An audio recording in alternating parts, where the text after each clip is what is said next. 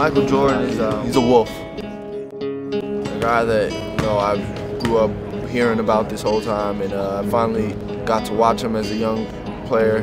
He's sort of the GOAT of basketball. He's a legend.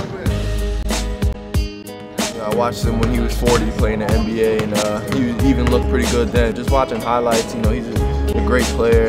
Everybody wants to get to the level of Michael Jordan, and at first everybody thinks they have the chance to. So Michael Jordan just being so good, it puts the idea of being so good like Michael Jordan in a lot of young players' head that we just want to keep working, and we want to keep pushing until we're known as one of the 50 greatest players in the NBA. So I think Michael Jordan setting a high standard. It's really important to a lot of young players because everybody wants to be like Mike.